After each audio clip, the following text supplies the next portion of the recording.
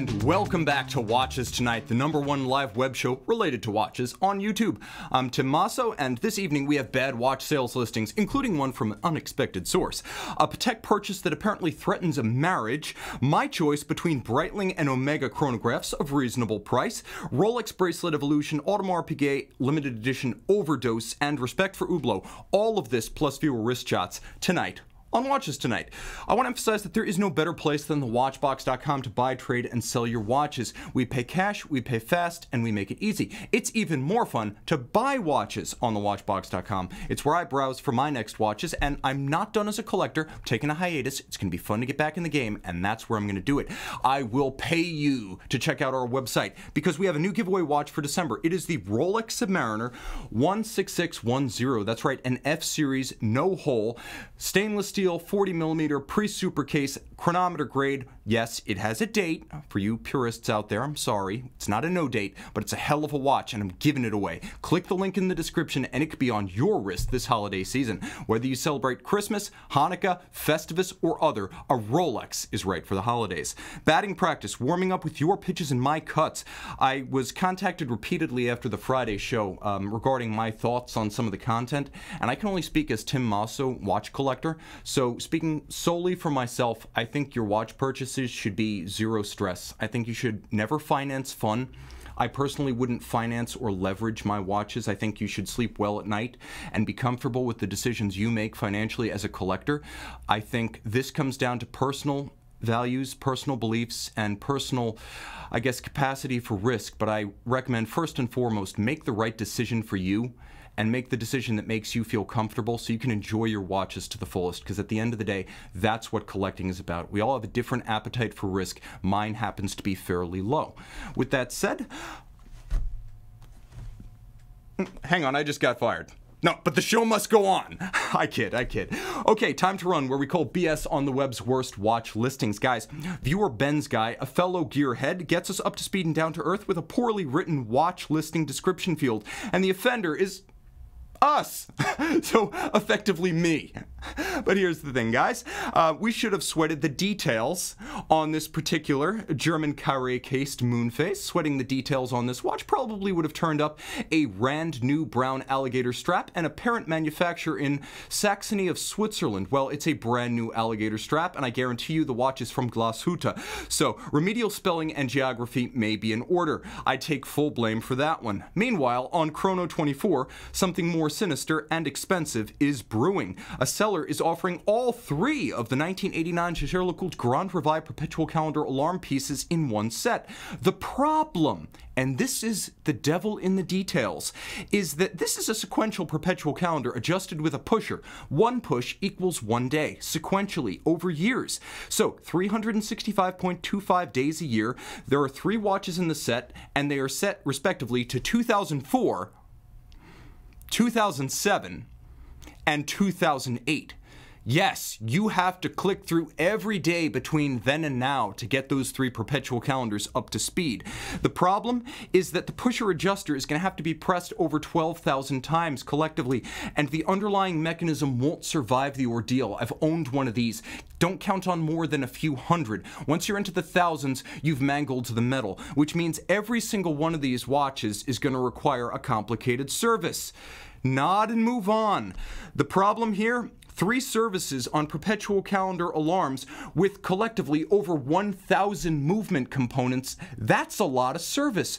And I'll take typos any day of the week over this. This is why you need to buy from a pre-owned seller who gives you a no questions asked return policy, because I guarantee, unless you're a JLC geek or an IWC guy and you're looking for that year, you don't realize that these watches, which are outwardly beautiful, actually have colossal mechanical defects and service costs in the queue. So, help me name and shame improve the e-commerce ecosystem via survival of the fittest. Send your time to run bad watch listings to mondaymailbag@thewatchbox.com.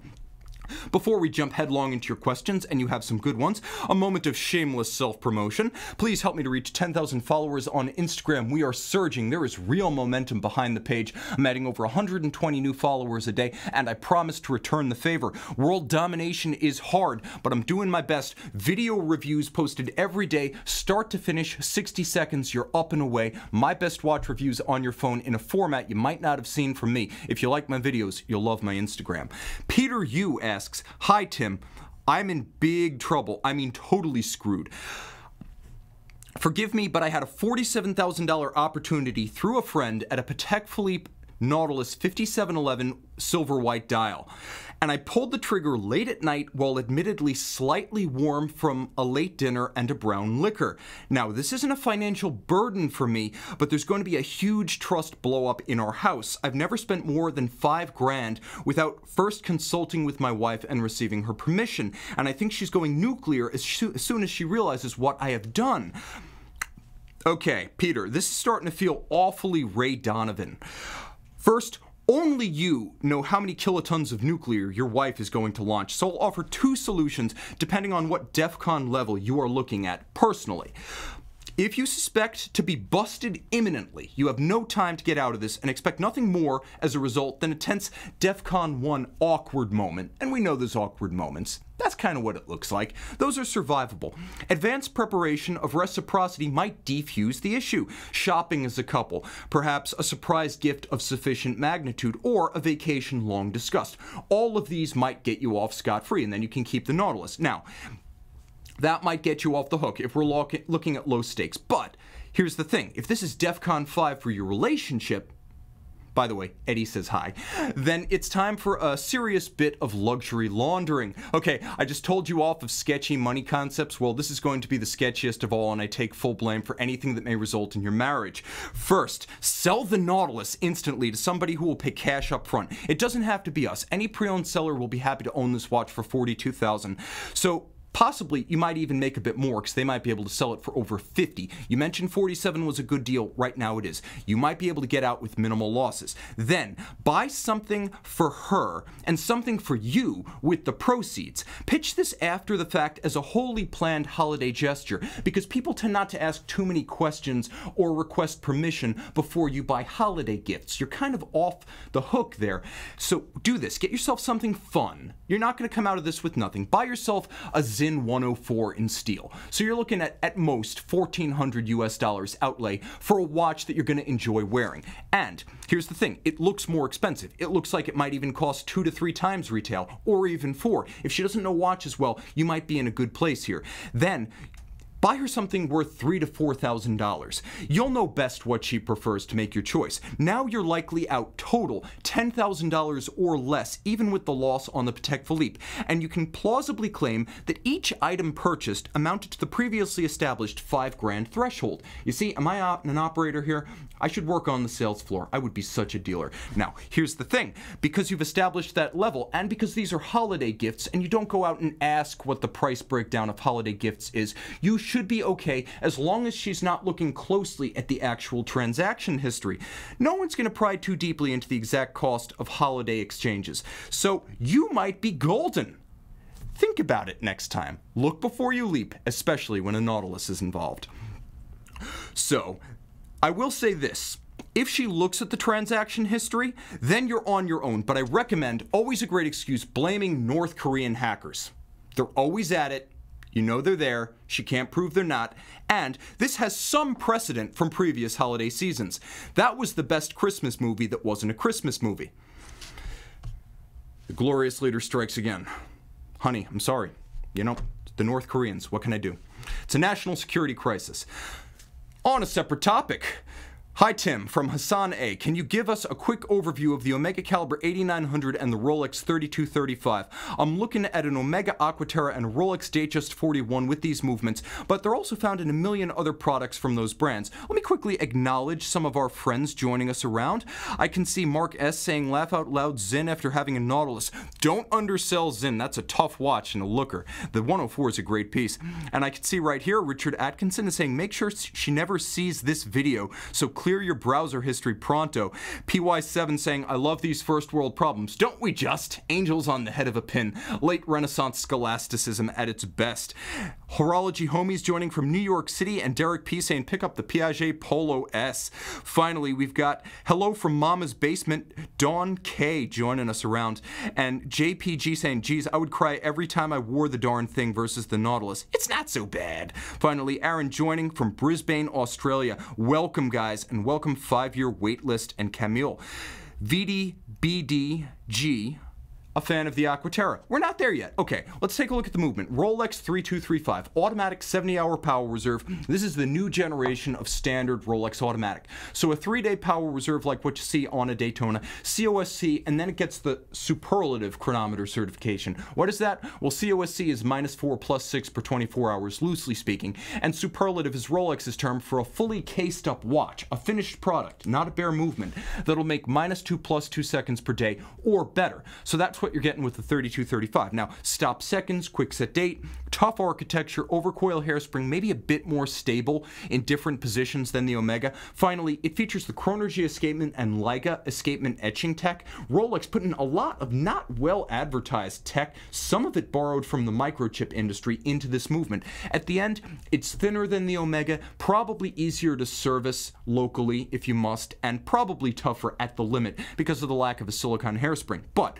Omega, caliber 8900, the master chronometer. Automatic 60-hour power reserve, not as good as the Rolex, but with twin mainspring barrels, it probably keeps better time at full wind and minimum wind, at the extremes of the power reserve. It has a time zone function, so you have the ability to move the hour hand separately from the seconds and minutes, and you can drive the date forward and backward without hazard to the movement. So you have a little bit of flexibility if you're a world wanderer with the 8900 that you don't get with the Rolex. It is a COSC certified chronometer, but it also meets the METAS standard. Not a 5-position adjustment of a bare movement, a fully cased up 6-position test with full 8-test Swiss Federal Institute of Metrology evaluation, which means everything from winding efficiency to power reserve to water resistance to anti-magnetism, and with the ability to withstand a medical MRI. That is the tougher caliber if magnetism is taken into account. Coaxial tech, probably better for travelers, this movement. More interesting from a tech perspective with the Daniels coaxial escapement. Can you believe it's 20 years since the first Omega coax coming up in 2019? And of course, amagnetic. Both movements now feature a 5-year warranty, so nothing to tell in that respect. You're covered by both of these great companies. Jumping into the chat box right here, Tim Lindbergh saying, love you, Tim. I reciprocate the amorous expression, and I can see Leigh Bass joining from the UK. Welcome. Mesa Sean saying, next piece will be that CHNR two-tone with the new movement. That is one hell of a GMT. You will not be disappointed. And a wonderful use of two-tone in the first ever rose gold and steel two-tone GMT. So it's a first, and first is a flag historically that flies forever. I can see Kenny Sharp joining from Massachusetts. Tim Lindbergh is from Chicago. His birthday is coming up. Happy birthday, Tim. Ehud G asking, Tim, okay, this is a Breitling versus Omega either or.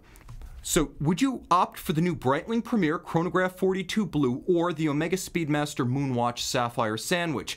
They seem similar in fit and price, and I do like both of them. Okay, Ehud, I'm going to do some thinking for you, but you have to make the final decision so you're happy with the watch. My advice, pick the one that looks best to you on your wrist, because if it doesn't look right, nothing else about history or movement matters. So let's start with the Premier, the Challenger. The Premier, resume, on the bracelet as shown, $6,550 US. Launched 2018, a late year launch in October. References several handsome 1940s and 1950s Breitling Premier models, so there is some history here. And it's 100 meters water resistant to the 50 of the Omega, and it's automatic winding to the manual of the Omega. Far more detailed dial that looks much more expensive than the watch's $6,500 price. I have to say, this is where it looks like Georges Kern and his team really put their energy and their Swiss francs.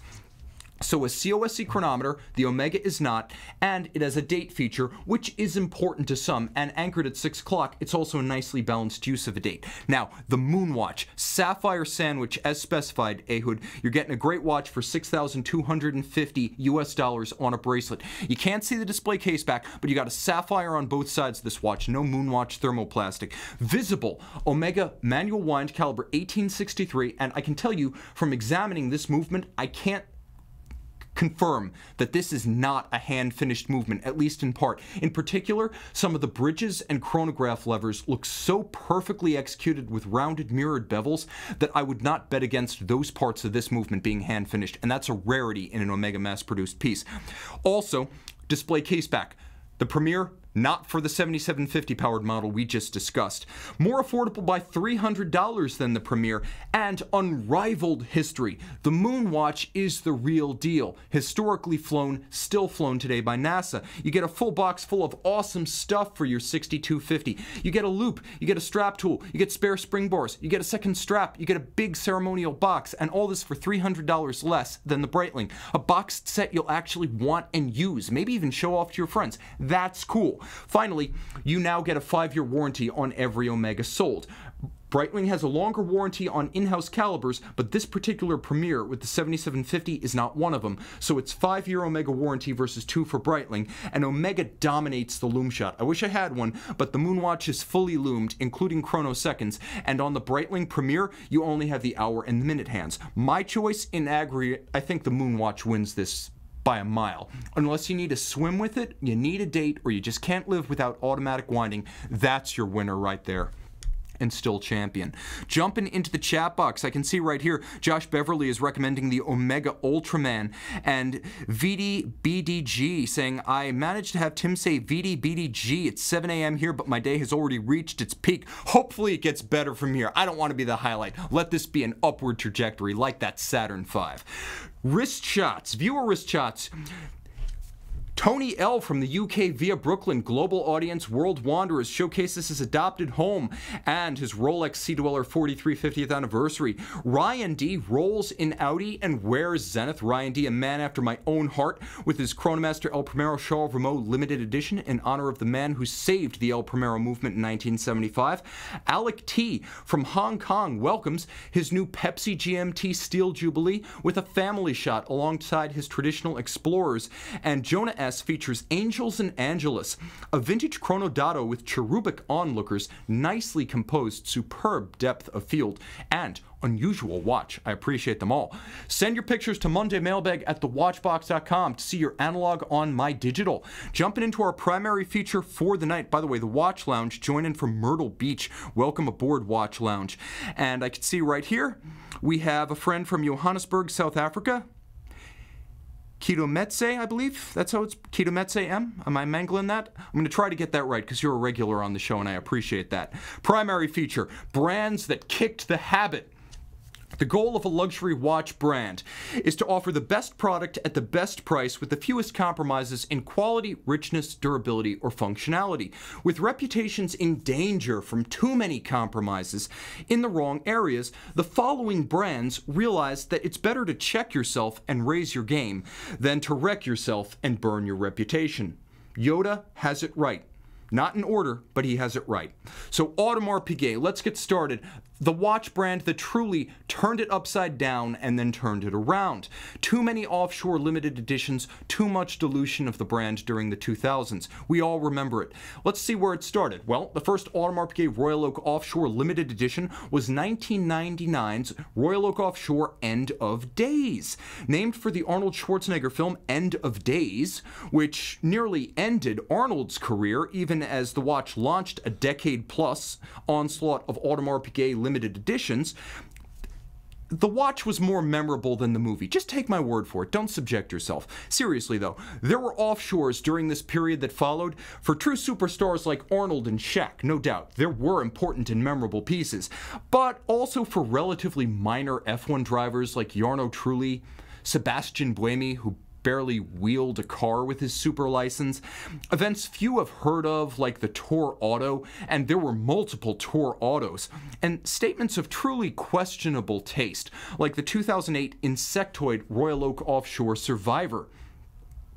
All of that, and there were plutocrat specials like the Pride of Argentina, Russia, and Mexico. So it didn't help that the last few arrived amid global economic upheaval when this kind of conspicuous consumption and over-the-top bombast was generally frowned upon. All of that changed in 2012 with new CEO François-Henri Bonamia. In 2012, he really began turning the ship around, realizing that less in its way would be more, and that includes the photo corruption. We're still getting the message across. So here's what happened. Fewer limited editions, more focus on the core Royal Oak and Royal Oak offshore collections, and less outright production across the entire brand. All of this helped to right the ship and restore the luster of the Audemars Piguet nameplate. When AP does a Royal Oak Offshore limited edition today, it's for a true A-lister like LeBron James. Something that's truly worthwhile, memorable, rare, and exquisite. Not a 1,000-piece tribute to some guy who's barely an F1 test driver like we saw too many times during the 2000s. Today, AP is one of the strongest brands on the market, and the Royal Oak Offshore collection has become an object of increasing contempt in the late 2000s. Now, a rock and a pillar of the Le Brassus manufacture, not just righting the ship, but righting the ship and recovering full steam ahead with a bone in the teeth. AP truly has momentum. That is, aside from the dress watches. AP still has to show that it can build and sell dress watches, but Audemars is starting that journey from a position of robust strength thanks to prior reforms with the offshore limited editions. And I'll also say, bump a bump, Rolex, uncompetitive clasps and bracelets. Between you and me and Geneva, you know it was true. The basic Rolex bracelet circa 2001 was behind the times even then. I dreamed of a Rolex sub 16610 in high school, but then I went to try one at Tourneau in the Roosevelt Field Mall. You Long Islanders, you know exactly what I'm speaking of. You probably know the spot in the mall too. And although it's great to get one of these for free in our giveaway, and I'm going to do that, I tried this instead back in 2001.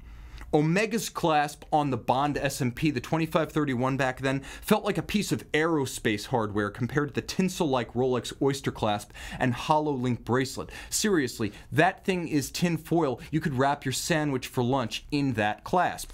But I chose the Omega Diver 300 meter to blow my graduation money, and I never looked back. So here's what happened. Rolex came roaring back to the front of the industry, its customary position, with the Super Jubilee bracelet on the 2005 date just. This was the beginning of a hard charge that continues to this day. And an Oyster bracelet that same year, built like a battleship's anchor chain on the 2005 GMT Master. This was a total turnaround from where the company had been.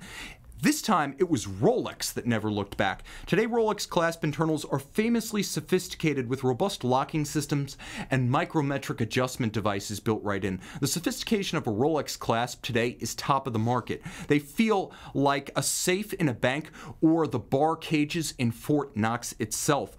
And I'll even mention that the Deep Sea, Rolex's hardest core sports watch, features the world's best diving clasp, bar none. Rolex going from an also-ran to pacing the field. That's how good a turnaround Rolex pulled off, and it continues to this day.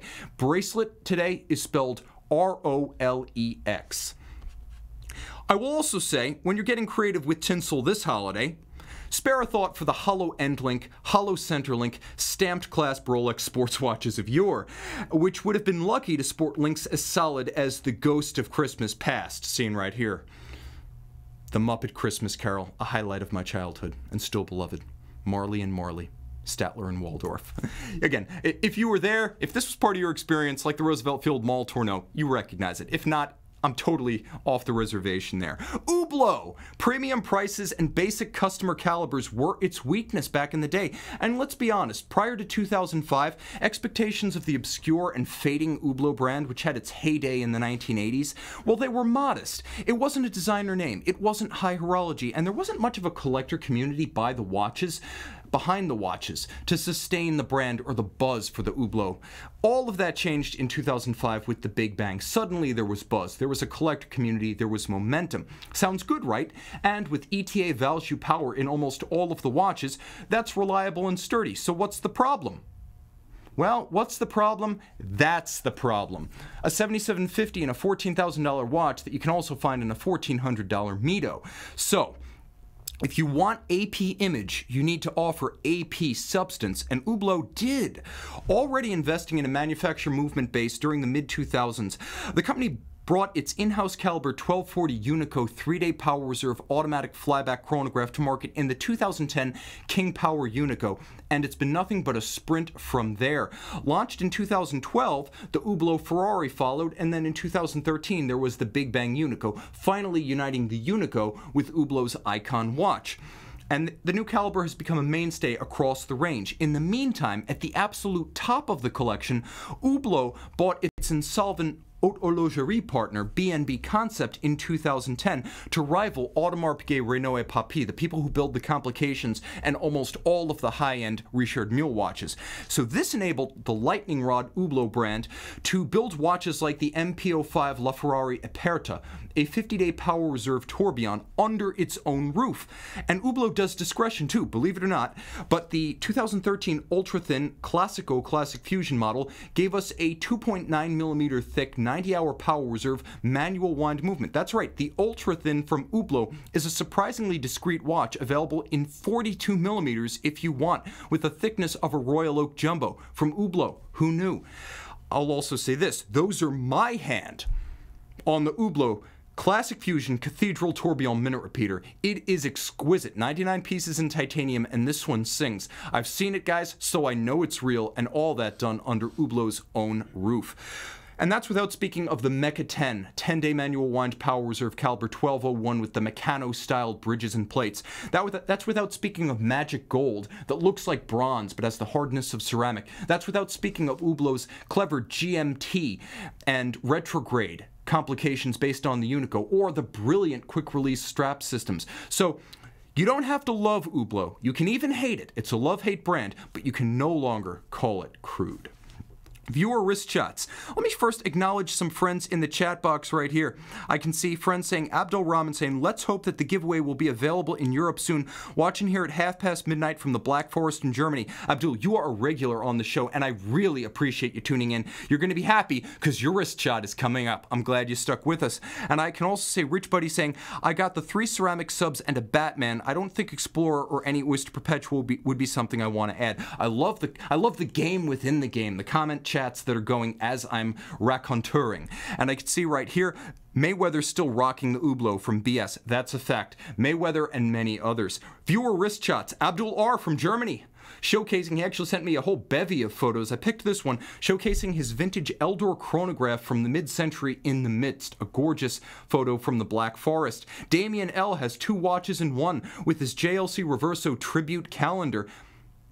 That's probably one of the highlight pieces of 2016, the 85th anniversary Reversos. Yost B strikes a casual pose, nicely composed, with his Panner IPAM 338. A gorgeous wire lug rod.